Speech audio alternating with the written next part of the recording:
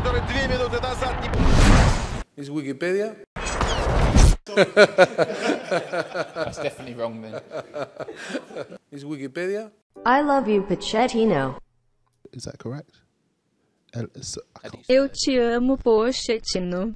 Oishemo Pochettino, and what's happening, boys, and welcome to probably one of the more unexpected flashback cards that we've gotten this year. A very emotional day. The past 24 hours, for a variety of reasons, have been very emotional, from the team of the week that we just got, from Jose Mourinho, Pochettino being unserendipitously, I'm not even sure that's a word, sacked, even though they're branding it as him leaving the club for like 12 million pounds or something like that. So he's going away with a lot of money, and then Jose Mourinho coming in just a few hours later. So a whole lot of stuff going on in the world of football. But today we are going to focus specifically on this flashback 88 Jose Paulo Bezerro, don't know what the M stands for, Jr. Sees himself get an 88 rated center defensive mid flashback card, obviously plays for Guangzhou, and sees himself get a very interesting looking card. Now, there's some theories going on Twitter that, you know, with Black Friday and all that stuff coming up, this is a coin suck, right? So it's about 175, 200,000 coins, around the same price range as that Player of the Month, Serge Gnabry,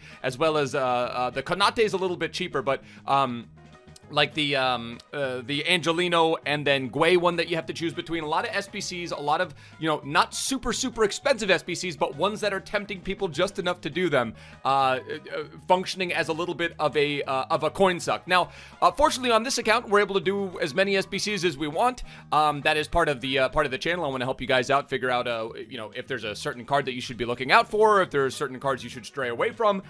This one, really have no idea how to feel about it, because it's a ridiculously good-looking card. 13th in terms of total in-game stats for as midfielders in FIFA period, including icons. That's an important stat for midfielders because it just gives you an idea of how well-rounded a player is. It's less so for wingers and strikers and center backs for that reason. But for midfielders, the total in-game stat reference definitely makes a big difference for me. Now, before we go any further, I always say it in every video, if this helps you in some way, shape, or form, figure out if you want to completo this flashback Paulinho card, drop a mad lad like on the video. If you guys are new to the channel, hit that subscribe button down below. Now, this is, again, 188,000 coins. You get 3 packs back. You get a Jumbo Premium Gold pack, a Prime Electrum Players pack, and then a Rare Electrum Players pack. Those are the packs that you get back from it. 3-star weak foot, 4-star skill moves, high work rates, and turns into a really interesting player because he's got ridiculous stats. 79 acceleration, 75 sprint speed are by far and away some of his lowest rated stats in his pace category. 77 is not slow by any means. Goes up to 80 and then jacked off to 84 with the engine chem style, which is what I'm applying to him to get his dribbling up. 85 finishing and 85 composure. Very interesting stat combo for a guy that has some pretty good defensive stats as well. We're gonna find out if this guy is attacking oriented, because this is a card that really gets a juicy little upgrade. It's 111 total in-game stat upgrade. Physical stats are nuts. 96 jumping, 89 heading accuracy. Imagine if heading was a thing this year. This card would probably be one of the better strikers in the game, to be honest with you. 4-star skill moves, 85 finishing, 85 composure with that jumping and that heading, 96 stamina, 85 strength, and then, like I said, some really decent defensive stats. So what we're gonna do is we're gonna get into a couple of matches here, and we're gonna try him out at cam. So a very emotional little epi right here. We got some Brazilian boys in there trying out Otamendi for the first time, and I'm gonna go to the custom tactics, and we're gonna switch to a formation that helped us yesterday in the draft, and that is the 4-1-2-1-2. Paulinho at cam. Match number 1. Vamos. Bro, that kit is honestly too fire. I've been getting a lot of questions on Twitter regarding the Pochettino firing. I personally think I think he should have been given till the end of the season. And the fact that they hired Mourinho so quickly after, I mean, I don't know. We don't know what's going on behind the scenes. There wasn't a press conference with Pochettino. We don't know how cordial the separation was or whatnot, but I hope it's not a case of, you know, they didn't let Pochettino spend a whole lot over his tenure, over the 5 years that he was there. Yeah, he made some signings, but comparatively. And then also, I will say this. I hope it's not a case where they promised Mourinho the ability to spend. That would be really dirty. If they basically, you know what I mean? Like if they limited what Pochettino was able to do throughout his entire tenure, and he managed to make it to a Champions League final, you know, given those restrictions. But if they promised Mourinho that they would let him spend, which he said that in an interview in January 2019, he said, the next job I have, I'd love to go to a situation where I can be in a position like a Pep or a Klopp. So there's a lot of jokes going on about him possibly going to Arsenal. Don't see it in a million years. He said that he wouldn't, and I know in the world of football, you're as loyal as money makes you, but I think Pochettino is a genuine dude, and when he said that he's not going to go there, I believe him. And then now that we've had this discussion, this guy gets no, offside, never mind.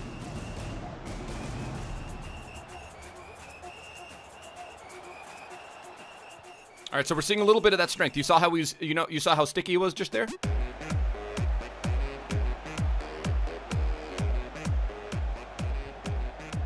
Yes.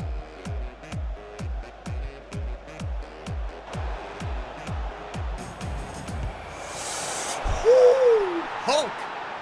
That's what he does. How tall is Paulinho, bro? He looks like an absolute monster. Is he 6? There's no way he's 6 foot. There's no way Paulinho is 6 foot. Okay, maybe he is. Yeah, because Hulk isn't that tall either. Bro, what a strike from Hulk.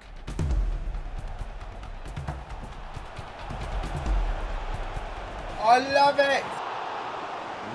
So much of my frustration in FIFA comes from getting some pretty decent chances inside the box, and then my opponent just having guys in there and then basically having like a second keeper. You know what I mean? It's super, super annoying. But first half, Paulinho feels kind of nuts, man. He feels a lot taller than as advertised. His dribbling stats feel pretty decent with the engine chem style. I'm very happy that we have fixed that particular chem style to him.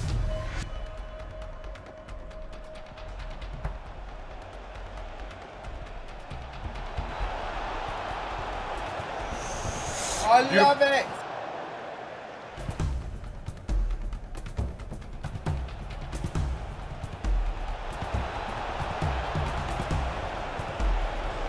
Okay, well that should be 3.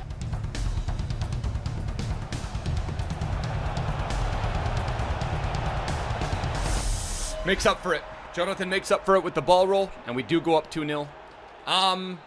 No, sorry, Jonathan. Wait, Jonathan. No goals for Paulinho, no assists either. So he had a very minimal impact in terms of playing as a cam, and that was just, I feel like that was just a very, very fluky game. Willian and Jonathan really just took over. Hulk obviously opened things up with that wonderful finesse from outside the box. And this guy was very much in this game as well, but his chances just didn't go his way. Is Wikipedia?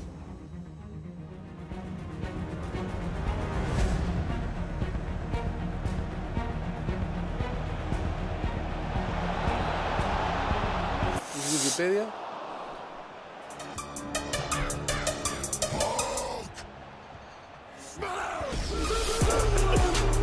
You know Hulk's not missing that, boys. If you can't rely on Paulinho, you gotta rely on yourselves on a cheeky... Yo, Hulk is, any chance you get to use that card, bro, it's a good day. The absolute mad lad, dude. Let's go. There's certain cards that just rise to the top, regardless of the formation you run or regardless of where you run them. And Hulk is one of those guys, man.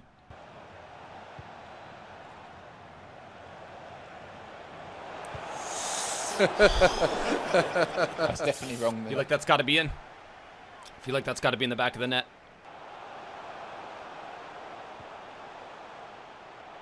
That's definitely wrong, man. I'm going to need Paulinho to step it up big time right now.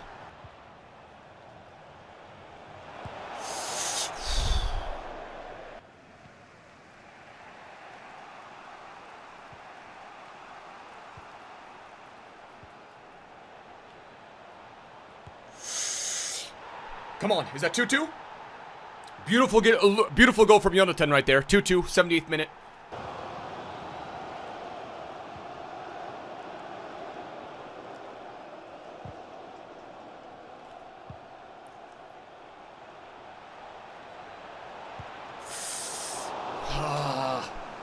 Another chance. Match number 2 is a draw, and again, difference maker could have been Paulinho. He gets himself a 7.7. Another game where he doesn't get a goal or an assist. Jonathan stepped up. Willian stepped up with the assist, and Hulk obviously. Was this the match where Hulk scored the? This isn't the match where Hulk scored the banger, was it? This was the match where Hulk scored this absolutely incredible Volley. Go on, you mad lad, dude. So we're going to try this out. Balanced crossing runs and then stay forward and then see if this is, if this changes his tactic at all.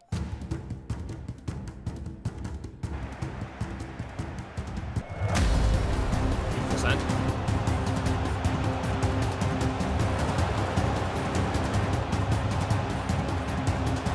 And then up with another post.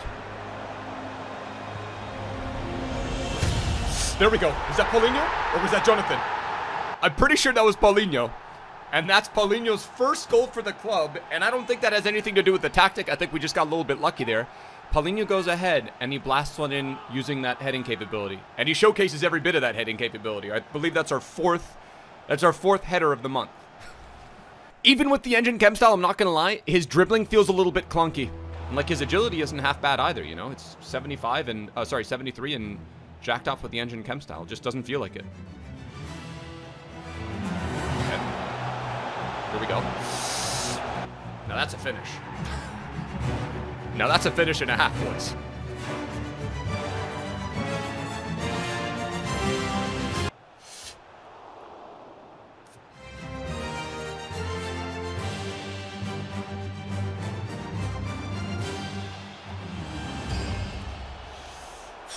All right, the chip. Okay, we get the rage quit in match number 3. Now, I think that was probably it.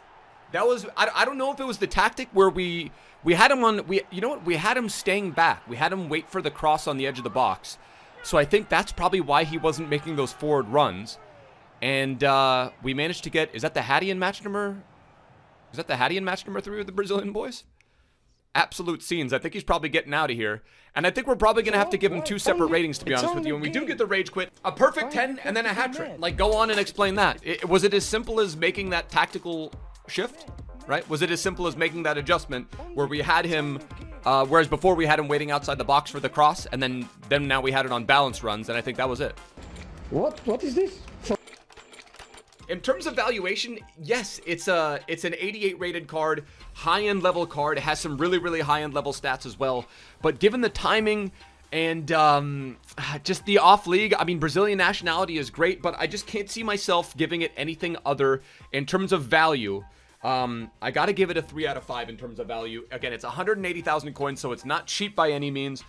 Brazilian Chinese Super League. We already have some Chinese Super League players with the League SBC and then also Hulk and then also Mascherano. So if you did those, that might skew you doing this card a little bit differently. This might be a guy you bring on as a super sub. And again, not too difficult to link into a squad because he is in fact Brazilian. Now on the pitch performance, I'm going to give it 2 separate ratings. I'm going to give it a rating for the first half, for the first 2 matches, which we kind of hijacked. Going to be a border or a walkout. I am going to give it a 3 out of 5. Don't play him on the edge of the box. Let him do his natural thing. Have everything unbalanced, and if you want him to get forward, do that. Press stay forward. Have stay forward on the attacking option. We get ourselves a cheeky Wissam Ben Yedder. As an attacking option in the 3rd match, however, he was very, very good, and I am going to give him a 3.5 out of 5 on the Infinity Gauntlet. So we kind of hijacked the first two matches. Wasn't really fair, and then showcased again why Hulk is that guy. Certainly a fun card, and certainly a card that looks like he can get it all as a box-to-box mid. Don't have to worry about stamina, don't have to worry about strength. Didn't exactly feel like 85 finishing, 85 composure, I'm not gonna lie, but again, we hijacked the first 2 matches using him totally incorrectly, and I believe we had 2 wins, and then we had a loss. But that is gonna do it for the 88 Flashback Paulinho episode. Like I always say, if this has helped you in some way, shape, or form, figure out if you want to consider completing or completing this SBC, drop a like on the video. If you guys are new to the channel, hit that subscribe button down below. We'll be streaming on Mixer over tonight, going to be doing some rivals grinding on the RTG and try to see if we can grind our way to that Serge Gnabry. Got the first slot done and then have 2 more left to do. But I will catch you guys for another upload tomorrow. Till next time, my bros, tschüss, later, ade.